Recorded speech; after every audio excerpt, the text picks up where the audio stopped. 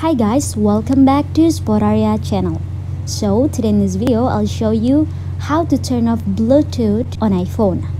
But before you continue this video, I hope you like, comment and subscribe to support this channel, and don't forget to hit the notifications bell. So without any further ado, let's get started. Firstly, you have to go to the settings app on your phone, of course, and just go ahead to the Bluetooth option. I'm gonna open it right now.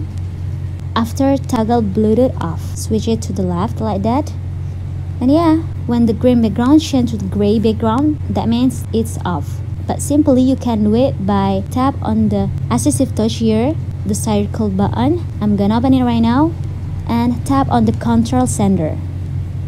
Hold and press the left square here, and now just tap on the Bluetooth button like that.